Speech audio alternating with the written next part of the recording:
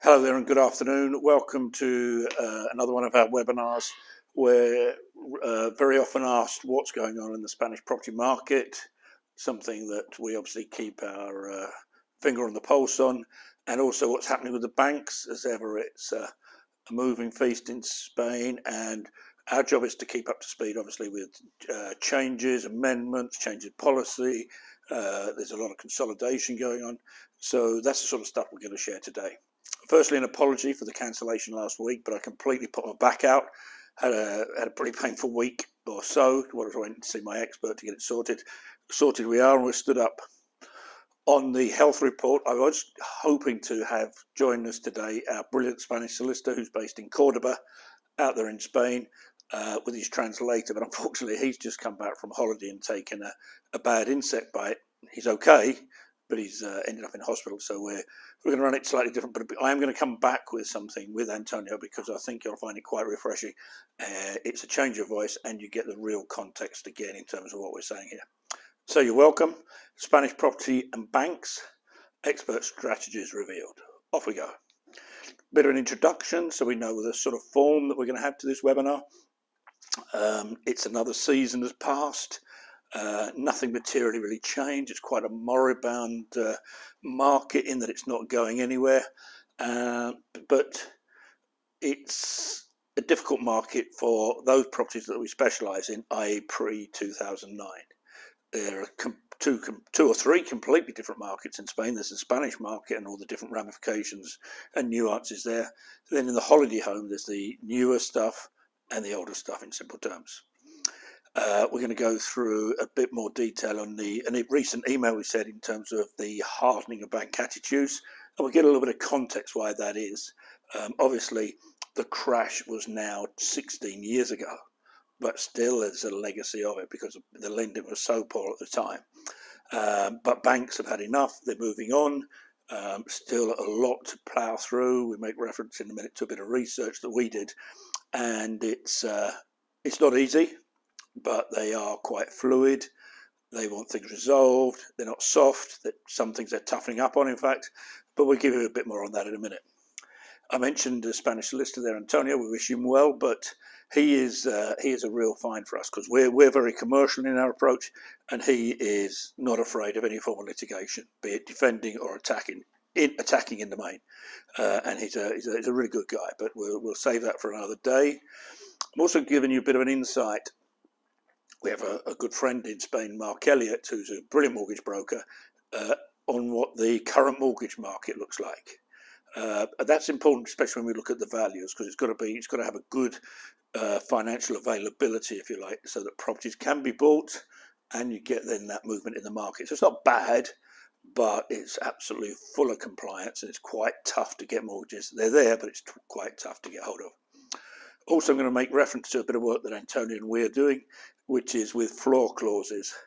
So something that we're early days for us. It's been around for a while, but we're just sort of really getting our heads around it, how we market it.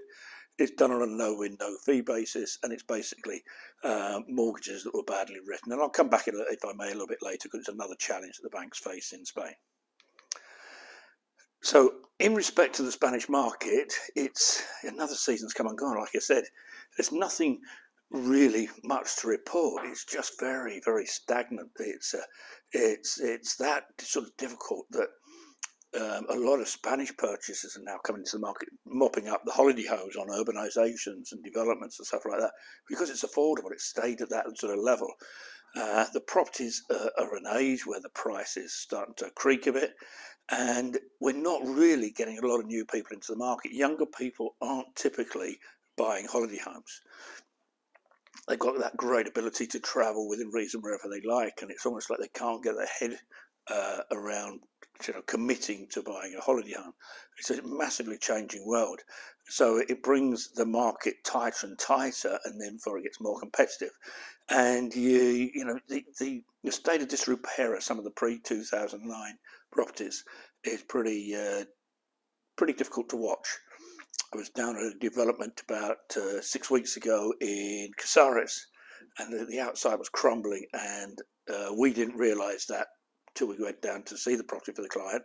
It was the same day that the bank's value arrived, and it was deemed unfit for a mortgage. So this is giving an insight into the market we work. It's not negative because there are options here. It depends what you want, and it's very tough to watch what's going on. And with that sort of market, you get what I'd call almost like the wrong type of buyer, the real tire kickers that have got the choice of everything, but don't really commit or take people to the wire. The number of times we've seen people going to the wire in terms of purchase of a property and then drop out, which isn't healthy, isn't good. It's a bit of a, excuse my French, a bit of a shit trick really. But there's a lot of it going on. One of the processes we undertake with the bank is that we will get the property back to the bank after the property is sold, working on the basis it's going to be nothing else to pay. But it has to be sold, and it's not just as easy, even if you've got a great outcome at the end, to get to that sale. So it's tricky out there, and there's still a lot of people. We're going to talk numbers in a minute. There's still a lot of people hanging on for the miracle that one day they will rise. They're going nowhere. I'd respectfully suggest. We've been through we've been through the horrible crash, the absolute values going through the floor. Then we've had really low interest rates for 8 years, 9 years, maybe more.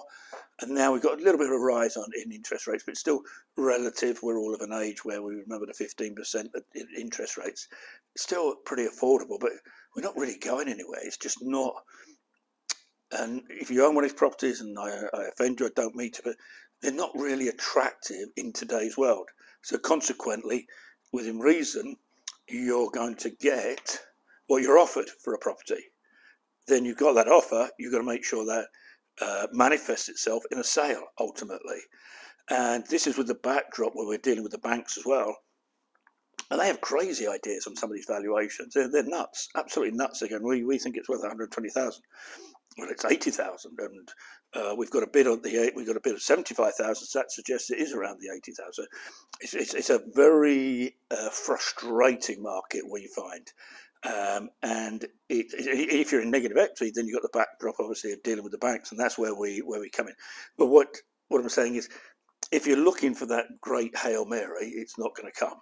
It's just the way it is. And we've got, we're going through the issues here because I want to get those across. My thing is always to say, right, if you've got a problem, you recognise it, you do something about it. That's the big call. What we do have, if you have a property out there and you're not sure on the value, because estate agents are liars, because they'll just tell you what you want to hear, we can get indicative figures for you if you want to reach out to us. If you've got a negative equity position and you're not sure of the value, there's a man that we can speak to out there. Excuse me. He's his own man, but he does a lot of work with the banks. He has a very good handle on market value of properties across Spain. So if ever at any point you want to reach out to us, say, can you give us a heads up on that? We can reach out to him. It's a man called Jason. He works extensively out in Spain, and we can reach out to him and get an idea. We do a bit of work both ways with him, so he sort of a nice way owes us. So that offer's there, but it's pretty difficult, and there's a lot of misinformation. In terms of, just for instance, estate agent windows, they're crazy. They're not selling there.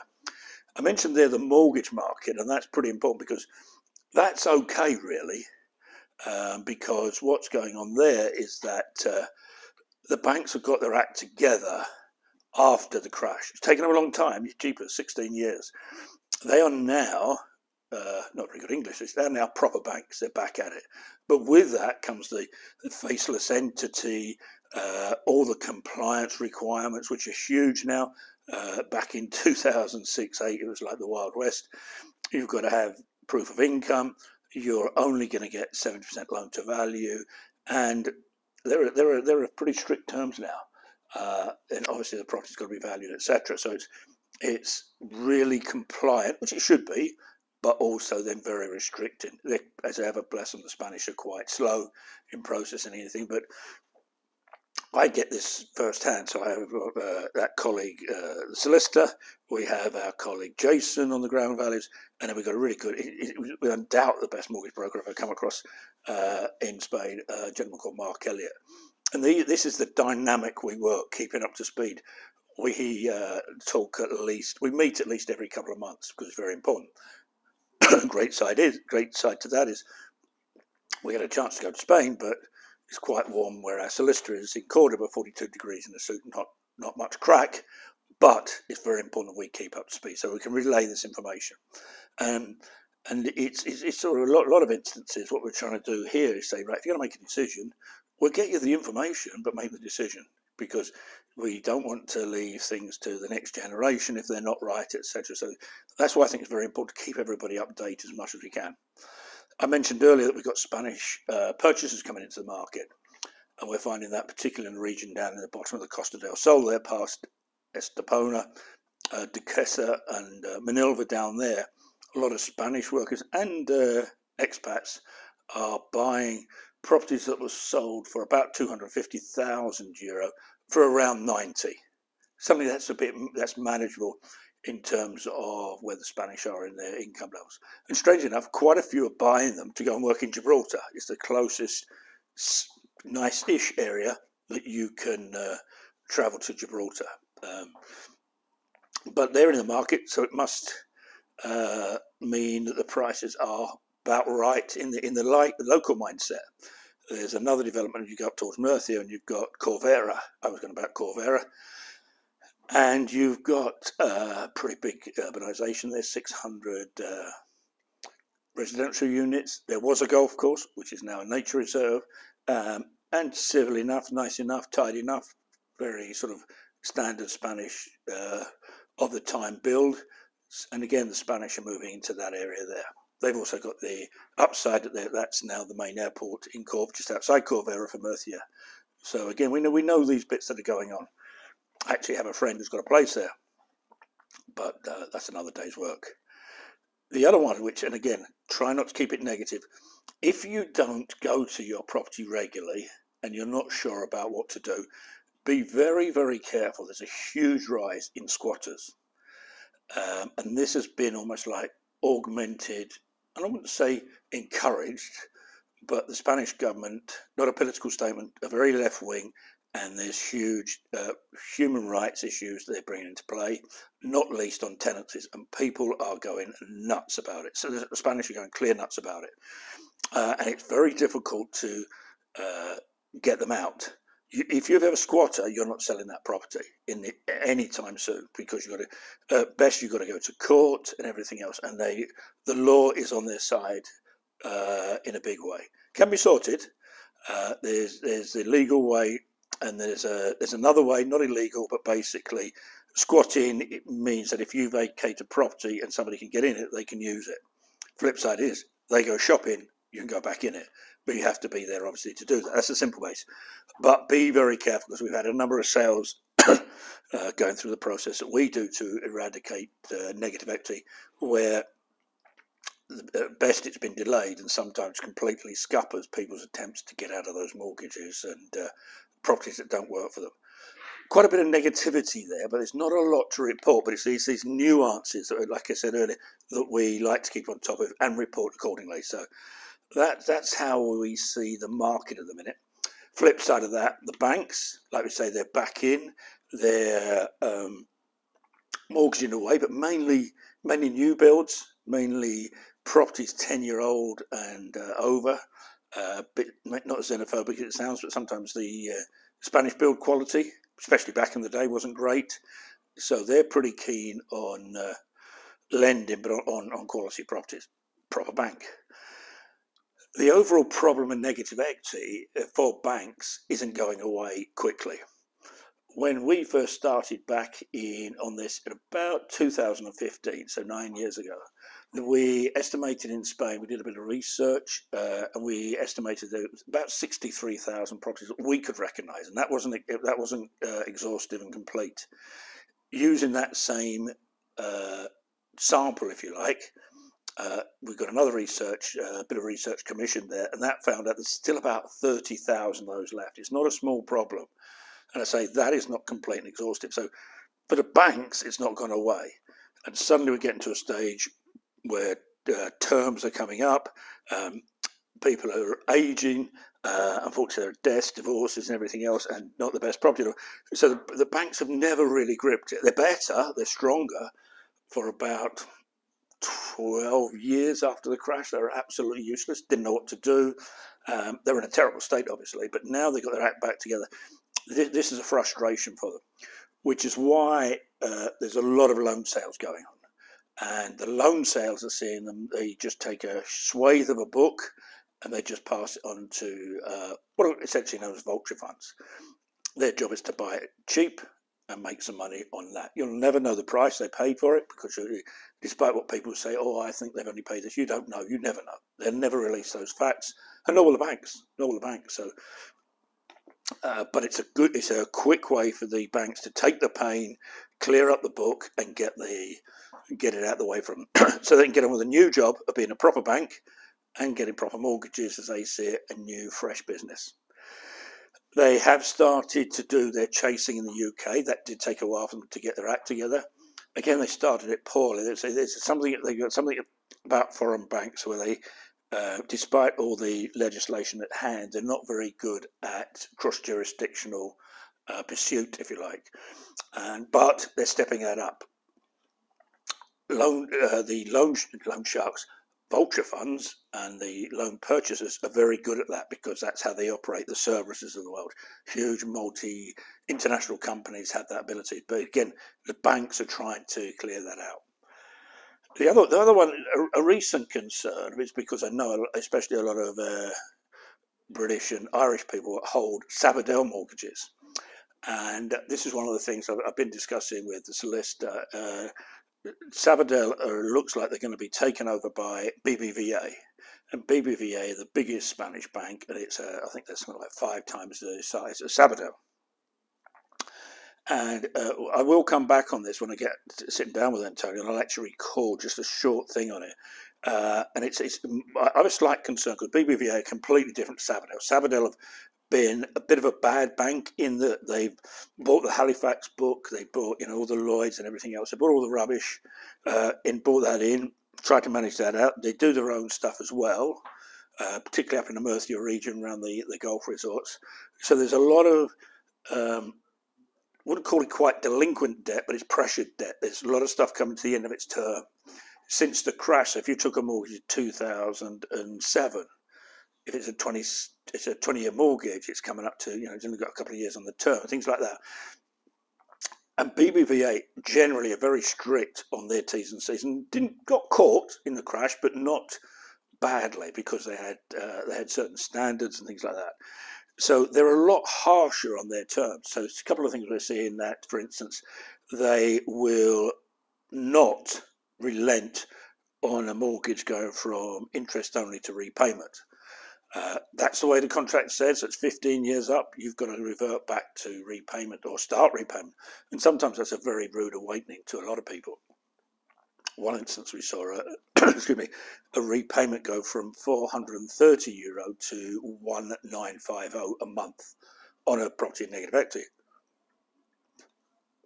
And strangely enough, that gentleman came to us and we managed to resolve it for him because he had outlays of €1,500 a month plus the management fees, etc. And it was crazy. We did a deal with the bank, sold it, and in simple terms, called it a day, and that was us. So they're really strict on that. I just want to see how they play the integration of the Sabadell book, and we'll keep you posted on that as we go along. And the other thing is we're finding, and this may, and again, no offence meant, but they've had enough of messes. They've had every excuse in the world. We were with a Sabadell bank manager a few weeks ago, and there's a very low mortgage repayment. I think it's about £83 a month.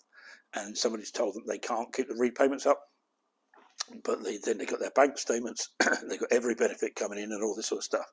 And they've had, the actual phrase was, they've had enough of messes. And they're going to get brutal here, I think. And if that comes then it sort of manifests itself back into vulture funds buying these books, they don't miss anybody. They'll be commercial, they'll do deals 100%. But if people lie, mess them about, or anything else, they just take people out of the knees because that's what they do. Again, that's our job to protect you and keep people aware. So as a general thing, the market is tightening in terms of, again, the old holiday home market, which is where we specialise. They in turn have another problem. So we did quite a bit of work, although this opportunity for clients is now closed, in terms of the redemption of lost deposits. The new, it's been going on for a little bit, but it's becoming more and more publicised, is the fact of floor clauses. Now, typically, these were Spanish banks rather than, say, Halifax's and Lloyd's and everything else. So even though Sabadell now own the Lloyd's book, they also wrote their own mortgages. And a lot, I think the estimate was 70% of the banks back in the day, wrote mortgages in such a way that you were not allowed to take your interest rate below about, say, 5%. Excuse me. And then, so when interest rates went right the way down to 0.5%, and in some instances it was negative for when the banks were playing silly buggers, you never got that benefit. You were always on 5%. So the Supreme Court of Madrid has decreed that that becomes what's called a floor clause, and you should get you should be paid retrospectively on that that overcharge, if you like, plus interest accrued. So we've just done a couple of these with our solicitor in Spain, and we found that the sweet spot that really works always round is any mortgage for about 150,000 euros should be looked at. We look at the other stuff, but it then becomes the economics of a case. But I say we do this on a no-win, no-fee. So if anybody wants us to look at a mortgage, you must have the deed, because it has to explain what the terms are. We can calculate within 24 hours whether you're eligible for a claim and roughly how much it will be. It's a relatively quick process at the moment. So even if you had a mortgage up to 2019, say, but sold subsequently, we can go right back on these. So it's a problem for the banks. It's an opportunity for our clients in terms of potentiality of getting some sort of recompense for, excuse me, which is essentially mis-selling.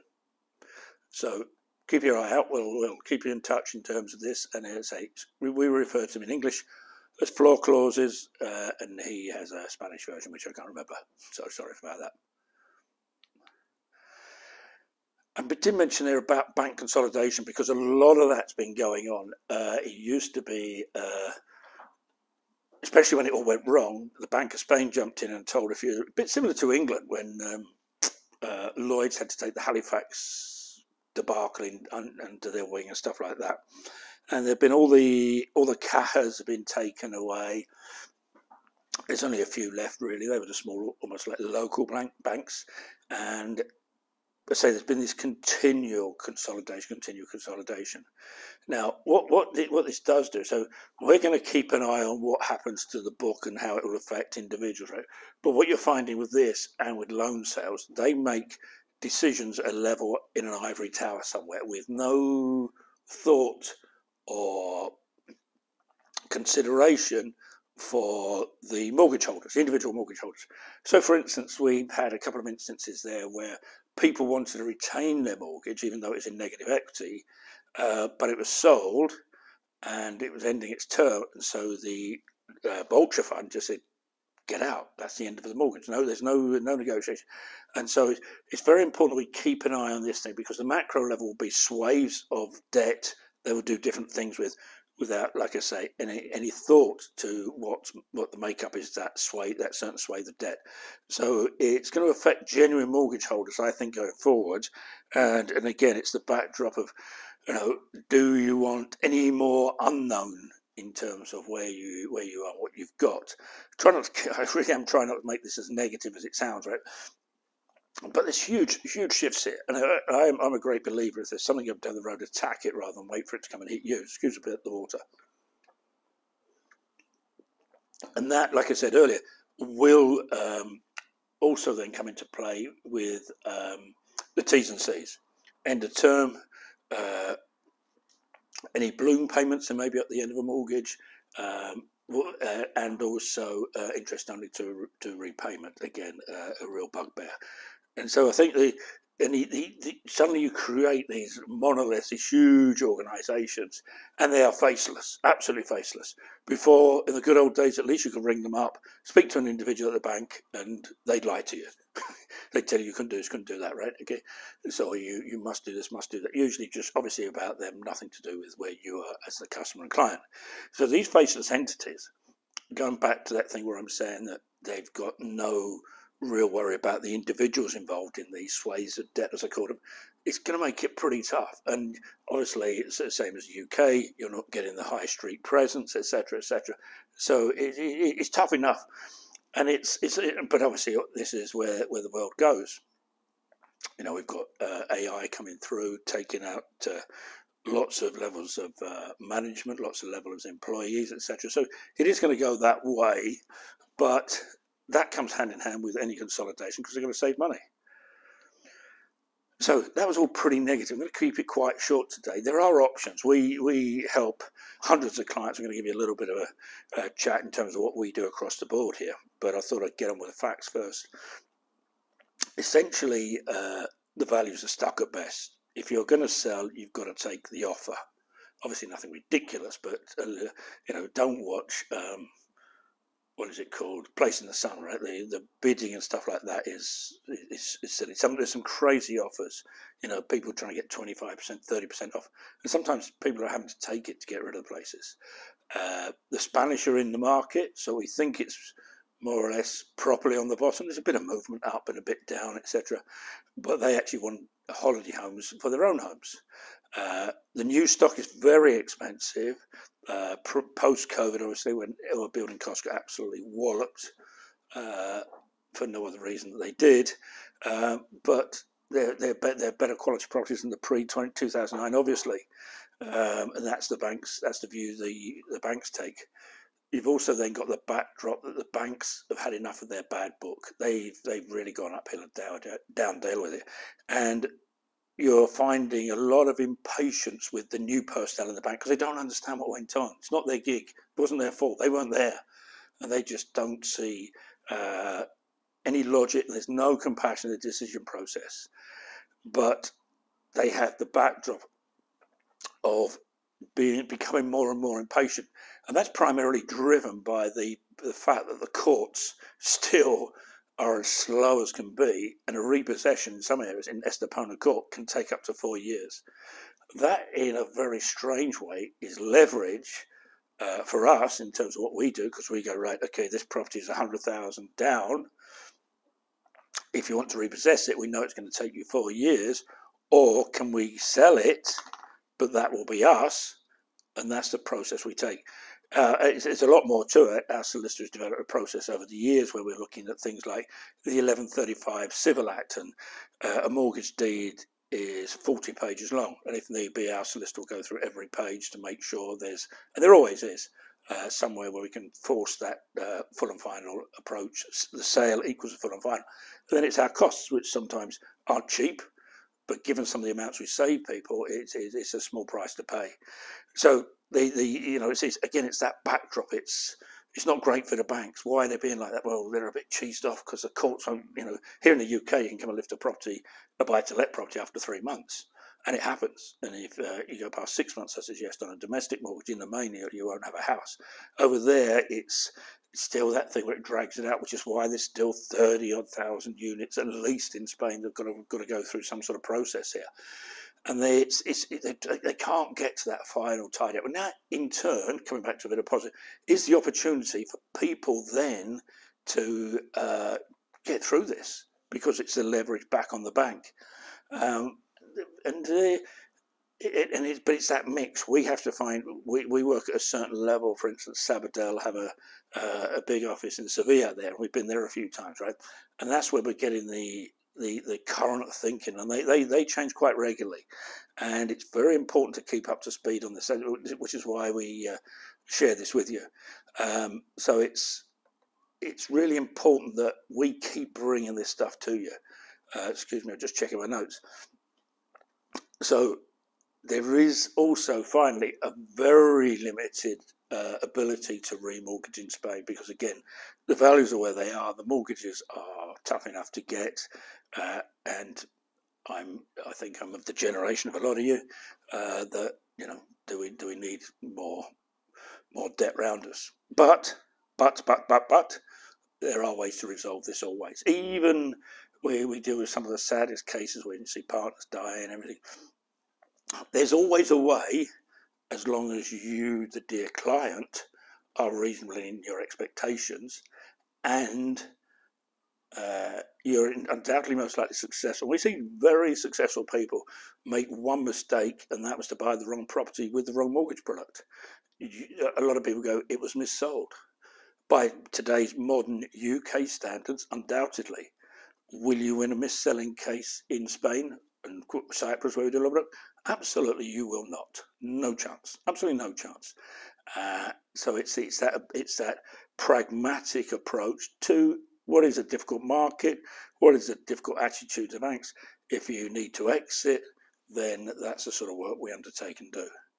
So I'll draw to a quick close here because I say not a lot of good news, but it's a bit of an update. And those things are there to offer as well. So if you want some sort of valuation, give us a shout. We'll see what we can do. If you want a mortgage broker in Spain, we'll introduce you. And I will get Antonio, once he's got over his hornet sting, back into action. I think you'll enjoy him. He couldn't be more Spanish if he tried, but he's a very good guy. So I'll end on a couple of bits here. There's our two websites. There's EU Property Solutions, obviously, that's us here today. But we have and we understand fully that everything's about trust, because you've been wronged, most likely wronged by a solicitor back in the day, a notary, whatever went on. And I want to sort of just extend a little bit in terms of what we do. We assist over the years, thousands of people have helped genuinely in terms of the businesses we have, and we're extending it out into other products. But we have Bell & Company, which is bellcomp.co.uk, which deals with business debt. Now, the reason I say that, it gives you hopefully a bit more idea of the size of us. It's not one man rabbiting on like this. We have 24 people here and in Leeds. We have 250 live clients at any one point. So I like to say we're big enough but small enough to care. That's really important. I don't want thousands of clients, because that'll be, the quality will go. So what we do is we've got a good size here. It works well for us. We always aspire to be better, but it gives you a bit more of the group sort of size. So there's going to be a couple of domain names there. If you want to click away on those, have a look round. If you've got any specific inquiries, there's an email address here popping up, which is my personal email. So if it's relevant to what we're saying here, ask away. Generally, any other inquiry might have to pass to our Leeds office, because that's where most things go on there. They're the guys that operate for us there. But if you want to, email me. It's tb@eups.co.uk. And we've done it, and we're doing it till the end of September. And we've had a half decent uptake in terms of anyone that comes to this webinar, obviously doesn't just sign up, but comes with a possible inquiry for us, which ultimately might result in you becoming a client. Unfortunately, you have to pay fees for that. We'll give you 15% off if you use the reference TB when you come through. And say a few people have taken that up, not hundreds, but a few people. We're running it to the end of September, but that's up to you whether you want to do that or not. So I'll leave you on with the usual contact details. Hello at eupropertysolutions.com, and our usual telephone number. Staff are empathetic. They'll take your details. They'll find out what you're about as a person, which is as important, because this isn't nice for anybody. We'll give you straight talk advice, which some people don't like, but that's how we operate. We haven't got time for tire kickers and messers. You know, there's a lot of people we need to serve here when you've got 250 clients. But we're very empathetic. You know, there's a lot of trouble in instances here that come across our door here. And when you think, you go back, like I say, and it's 2007 to today's date, 17 years is a long time for anybody to have a mortgage wherever they are. You know, all the worst scenarios that can happen do happen in that time. So it's tough enough. Not very happy webinar, I'm afraid, but we're going to do a little bit next time. I think we're going to come back with a lot more case studies, a lot more details, especially on the negative equity side, because that's where it's not getting resolved, and people we get the trust issue, and it's almost like that helping to make decisions for people. And that isn't in a controlling way, but it's sometimes that little bit of a nudge. That's what you should do, given what the payments are a year. back to the old chap I was talking to earlier, you know, not €1,950, you know, just short of €25,000. Well, it's nearer 30,000 by added everything up, and no return for it. So it's straight talking, and we'll get you right. Anyway, rattling on now. Thanks for watching, and speak to you later. Thank you. Bye.